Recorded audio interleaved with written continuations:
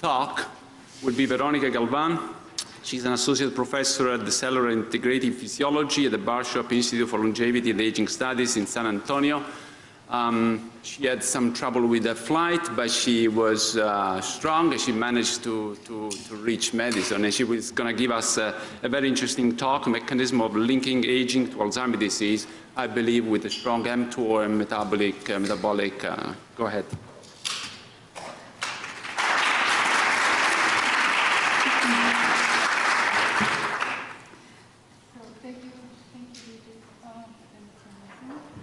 Can you hear me now? Thank you, Luigi, for the introduction. I'm very happy to be here today. And what I'm going to do first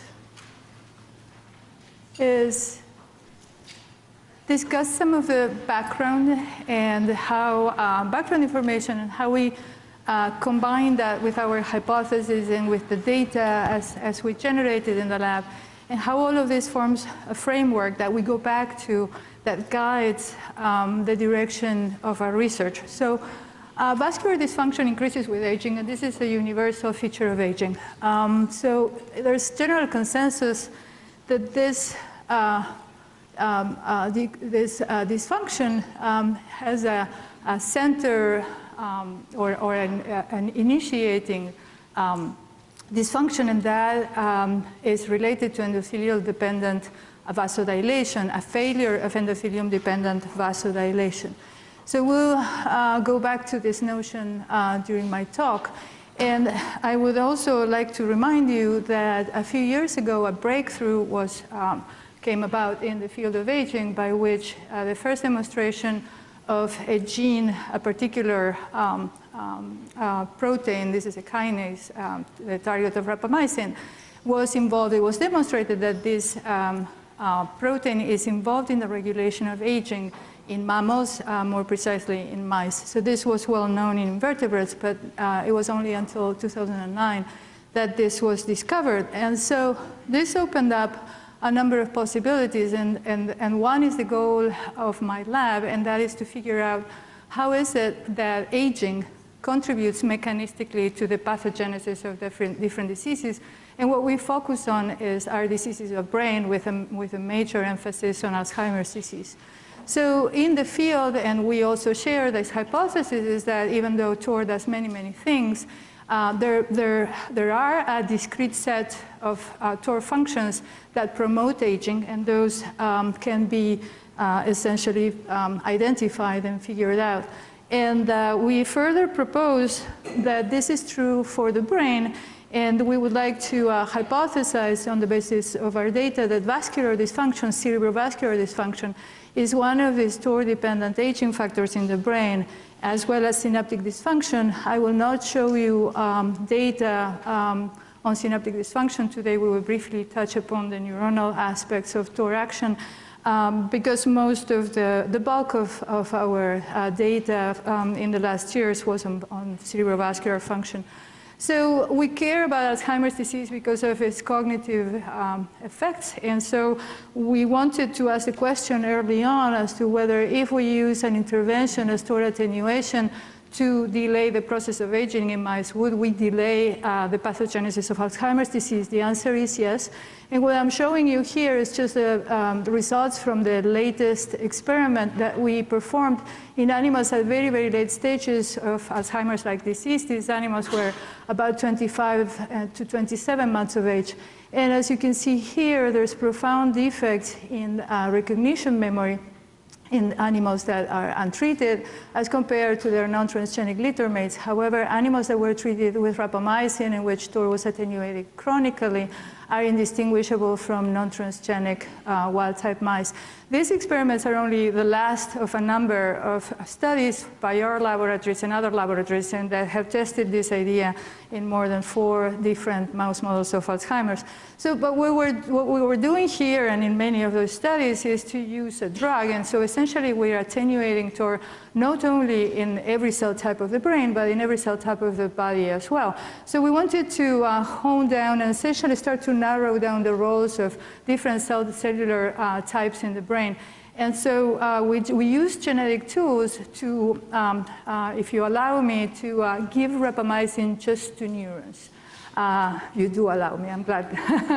So give rapamycin just to neurons just by doing a combination of the use of Cre-Loxp recombination and inducible promoters. So this is the work of a postdoctoral fellow, a senior postdoctoral fellow in my lab, Stacy Husang. And what she did was to generate animals in which there's 3 doses, so groups of animals where you can find 100% formation of complex 1. So this is specific for complex 1 because we used a flux raptor allele. This is an obligatory component of complex 1. So 100% complex 1 formation, full activity, or animals in which this was reduced by 35% or further by 60%. So our first question was, are we affecting cognitive function? And this is just spatial learning that I'm showing here. Not during initial training, which is rather simple for animals that are not diseased in any way.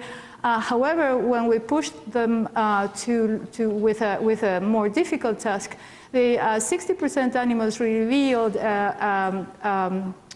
delay in learning that was not a complete impairment because they could reach consensus. Now, the surprise came when we looked at their ability to retain and remember this information.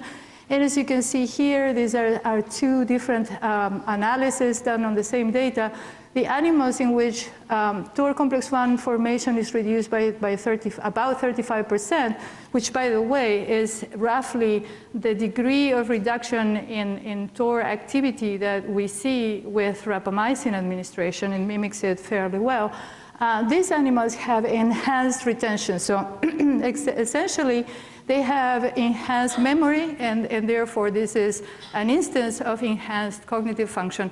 And these are healthy animals. Again, these are wild-type animals. So we wanted to make sure that this was not idiosyncratic to the water maze, and so we used a completely different task, in this case, a test that allows us to test recognition memory. And so what you can see here is that, again, the 35% knockdown, and this is, again, only in neurons and only during adulthood. So this is very exquisitely specific for neurons, and it starts at 2.5 months of age. So, having noticed this, we realized that this was consistent with studies that Dr. Eileen Ling, who was in our institution at that time, had done on a cohort of very old rats that we worked on in collaboration with Steve Ostad. So these are animals at 36 months of age approximately, and as you can see here, this is functional MRI. So our results were consistent with this improvement in network activation that you can see with a functional imaging tool.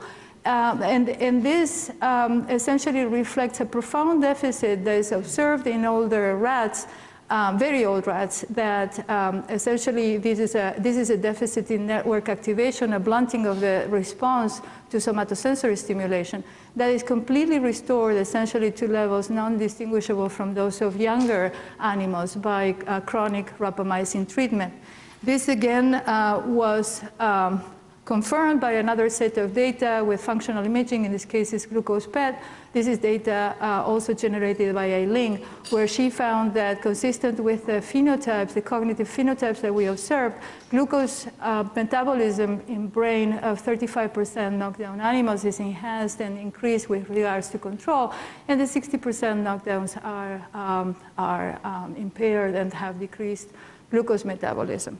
So this data, taken together, this data told us that there is not, the relationship between complex 1 formation and memory is not linear, and there is actually a sweet spot at a dose that is slightly less of that of wild-type animals. However, if we keep reducing the dose of complex 1, then this becomes deleterious and essentially is consistent with prior studies that show that acute inhibition of Tourette synapses blocks LTP, and also some data that was collected from knockouts in the pathway.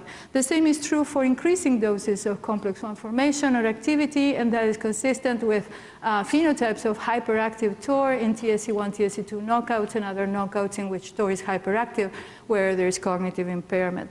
So we thought that this essentially had to, this reports on neuronal network function, but neuronal networks don't work in the void. They need to be associated with vasculature to be able to produce and be the substrates for function. So the vasculature is intimately involved in providing nutrients and energy, and that is the basis for fMRI. This is just a to remind you of the data that we just discussed.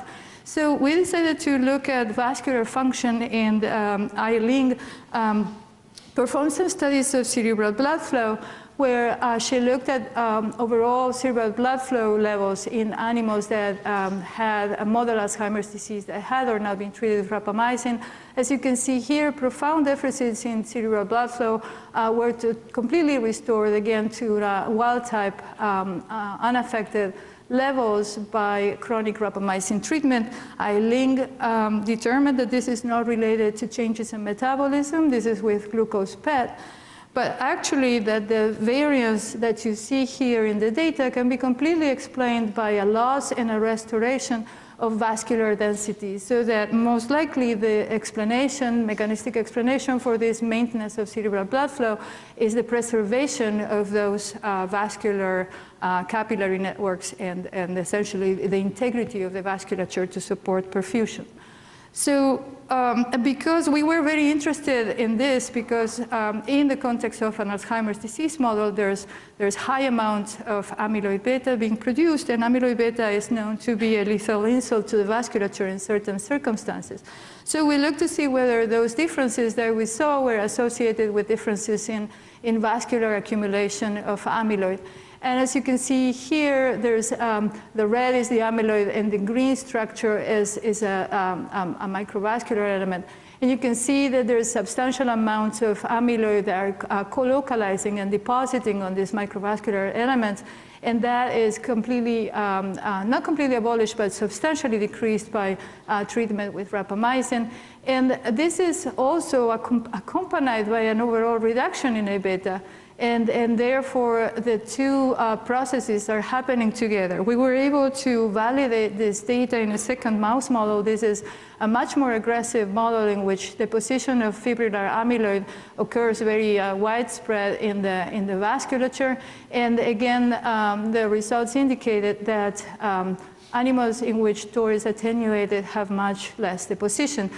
An aspect of amyloid biology that you may or may not have heard about is that it is cleared, about between 80 and 90% of amyloid is cleared from the brain through the vasculature by mechanisms that are highly regulated. So the vasculature works as a sink, essentially clearing amyloid that is continuously being produced in perfectly healthy brains throughout our lifetimes. And so we thought the preservation of vasculature and the low levels of amyloid suggest that this clearance mechanism is being preserved. So we were fortunate to establish a collaboration with John Cirrito, Washington University, who developed a method to measure directly levels of amyloid by, in behaving animals by inserting microprobes and doing microdialysis. So with these experiments, John showed that basal levels of amyloid in brains of animals treated with rapamycin are lower, and that once we block the production of new amyloid and we follow the disappearance of amyloid from the interstitium, the rate at which A-beta is cleared from the brain, so the inverse of the half-life in brain, is increased, therefore the half-life is reduced. Essentially, the reduced half-life indicates that the amyloid is being cleared out. And this is a direct measure of clearance, so essentially this data confirmed our hypothesis that this was related to the preservation of the vasculature, most likely, although there are other factors. So at this point, we thought, okay, we're using an intervention that is expected to delay aging in mice. And so thinking very simplistically, we did another very sophisticated experiment, which was to just directly measure whether TOR attenuation may be affecting that initial injury that we talked about at the beginning of my talk at the level of endothelium. So basically that apical injury during aging that is universal with regards to endothelium-dependent vasodilation, we thought, is it possible that TOR is actually regulating that? And so we used two-photon microscopy to look at vasodilation as a result of TOR attenuation. And these are acute experiments. So the animals were injected with doses of rapamycin or vehicle, and they were looked at while they were alive through a two-photon microscope that allows you to examine what's going on dynamically in the superficial layers of the cortex in that vasculature. So what you can see here in this graph here is that TOR attenuation, acute TOR attenuation, results in vasodilation that is consistent with the activity of a very known and potent vasodilator that is acetylcholine. So it's lower in magnitude, so the potency is not that high, but this is consistent with other bona fide vasodilators. And if it was acting through a nitric oxide-dependent pathway, we wanted to find out whether that was the case. So we used a probe that will fluoresce in contact with nitric oxide. And so this is representative of many imaging experiments where you can see that release of nitric oxide as green signal here precedes the local vasodilation of that segment of the microvasculature. So we further characterize that biochemically. This is following the kinetics and comparing it to that of acetylcholine to make sure that this was using the same type of mechanisms. And we were able also to abolish, I don't have those data, abolish completely the response by a nitric oxide synthase inhibitor. So furthermore, an important aspect of vascular aging is the loss of vascular reactivity. So we measure directly vascular reactivity using acetylcholine, this time in animals that have been chronically treated with rapamycin. And so what we're coming in with is acetylcholine, and we're measuring the ability of that vasculature to respond to this stimulus. And so this was done in the model that has extensive vascular fibrillar deposition, where we can separately analyze vascular elements that are devoid of amyloid and those that are heavily loaded with it. And I will call your attention to this side of the panel where segments that are devoid of amyloid in transgenic animals are analyzed separate from those that have a heavy load, and how in animals that have been treated with rapamycin, the response to acetylcholine is potentiated not only, so it's present not only in the segments that are devoid of amyloid, but also essentially the treatment rescues a profound deficit that is observed in segments that are heavily loaded with amyloid. So at this point, we had essentially strong evidence for an action of TOR attenuation that is very immediate, acute, and that is happening acutely. But also, we had very strong evidence for vascular effects of TOR attenuation in the chronic, in the long term, in the chronic condition, and the maintenance of cerebral blood flow, and now in the maintenance of vascular reactivity. So we decided, we thought, okay, it's likely, or it's reasonable to think that these two processes are linked mechanistically together. To actually answer that question, or to ask that question, we did again a rather simple experiment. We took the same design that we had used for our other cerebral blood flow studies, and so at the end of treatment in the last month, we randomized the animals in the rapamycin treatment group to two separate groups. Some animals that would receive just vehicle, and some animals that would receive an inhibitor of nitric oxide synthesis, asking, if we take that aspect of TOR attenuation action away, are we going to change whether rapamycin can or cannot restore cerebral blood flow and maintain cerebral blood flow? So these are the results of that experiment. And as you can see, these profound deficits were restored by rapamycin treatment in this cohort. However, if the animals were treated with a general inhibitor of nitric oxide synthesis, and this was twice a week for 4 weeks, the effect, so this restoration was completely abolished.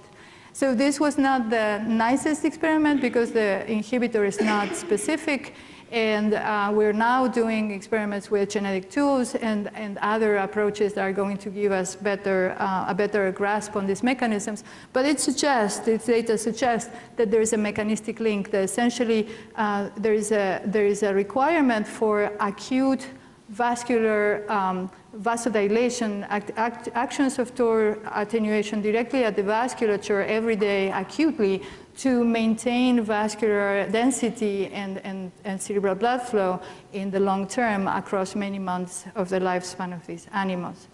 So if this was truly, we thought if we're really working with a mechanism and we're really investigating a mechanism that is involved in the aspects of aging that make a brain vulnerable, that contribute mechanistically to the vulnerability of this brain to many specific diseases of aging, then we should be able, or it would be worth asking the question of whether we can see the same in other unrelated models of age-associated dementias. And so we were fortunate to establish a collaboration with Dr. Rito Asmis, who had and uses the LDL receptor knockout mouse model, a model of atherosclerosis, and we found that TOR attenuation indeed had exactly the same effect on these animals and restored cognitive deficits that in this case are associated with atherosclerosis. And as you can see here, this was irrespective of the type of diet. These animals are fed control or high-fat diet. In both cases, we had a complete restoration of cerebral blood flow by TOR attenuation. And this was also true in the cohort of rats that I was showing you some functional MRI data before. In these very old rats, and here is a model of pure aging. So if we are really addressing and looking at the mechanism that is related to aging per se, then we should be able to see a similar effect, and that's the case. So in these very, very old rats, we see restoration of cerebral blood flow, and that makes these animals, very old animals, indistinguishable from younger individuals. So at this point, we wanted to, in parallel with these experiments, we wanted to know how this, how does this work? What are the mechanisms at the cellular level? And so Stacy Husang in my lab established a system where she can model different conditions of wall shear stress in vitro. And this is just to show you how different conditions of flow will create different conditions of wall shear stress in vasculature that have very important consequences for the metabolism of those regions of the vasculature, but also, and that's true in brain as well, but also with regards to endothelial nitric oxide synthase, which was our first target, or our first hypothesized target for TOR. What she found is that enos, which is more active, is expected to be more active in conditions of high wall shear stress in comparison to low wall shear stress. If you inhibit TOR, this essentially unmasks enos activity, and the low wall shear stress segment, situation, and those cells are going to activate enos comparably to those that are subject to high wall shear stress. So she showed here that this is the degree of inactivation. This dose of rapamycin that we used is exactly or very close to the dose that is measured in blood. It's 5 nanomolar, so it's a rather low dose. So Stacy first hypothesized that perhaps what TOR attenuation is doing is enabling activated AKT to activate enos. This is one of the kinases that performs the last step of activation of enos by phosphorylation. And what she found is that it was exactly the opposite, actually. Whenever AKT was inactivated by an inhibitor that was very effective, as you can see here, the activity of Enos actually was potentiated, and we are measuring here fold induction now, so it really, really goes very high. So obviously, AKT is not the kinase that is activating Enos. And what Stacy is working now is with the hypothesis that it's actually AMPK, which is also responsible. It's one of the kinases that can activate Enos. So she looked at AMPK activation. It seems to parallel the activation of Enos in conditions of mTOR attenuation. So what she's working with now is a model in which rapamycin relieves mTOR-mediated inhibition of AMPK, and this has revealed a feedback pathway that was not known as far as we know before, and this allows AMPK to then phosphorylate Enos to a higher degree. So with that, I would like to summarize what I've shown you today, and I'm going to mention some data that I didn't have time to discuss with you today. When we attenuate TOR activity, we are relieving TOR-mediated inhibition of proteostatic mechanisms. We have published studies with regards to the role of TOR attenuation in the activation of autophagy, as well as the chaperone response, as well as other laboratories have confirmed this. And overall, this results in lower levels of amyloid that are generated and essentially a lowering of the levels of amyloid in parenchyma, in the interstitium. At the same time, our data suggests that attenuating TOR relieves TOR-dependent inhibition of endothelial nitric oxide synthase, potentially through AMPK relief, and that this is mechanistically related to the long-term maintenance of cerebral blood flow and vascular density. And we saw that these two processes are mechanistically linked by vascular clearance of A-beta from the brain. So you have here a feed-forward loop of beneficial action that would be established by lowering the levels of production and increasing or maintaining the levels of clearance of amyloid from the interstitium. At the same time, and this I didn't have time to show you today, there's other aspects of endothelial cell function that are affected positively by attenuation of TOR, and one of them is the maintenance of blood-brain barrier, and that is through inhibition of mTOR-mediated MMP9 activation. So taken together, we hypothesize that it is the concomitant and the activation of these pathways in parallel that converge to preserve cognitive function, and we would like to propose that mTOR activity links the control of aging, of brain aging, to the pathogenesis of Alzheimer's and potentially other dementias by promoting neural network dysfunction and cerebrovascular defects associated with aging.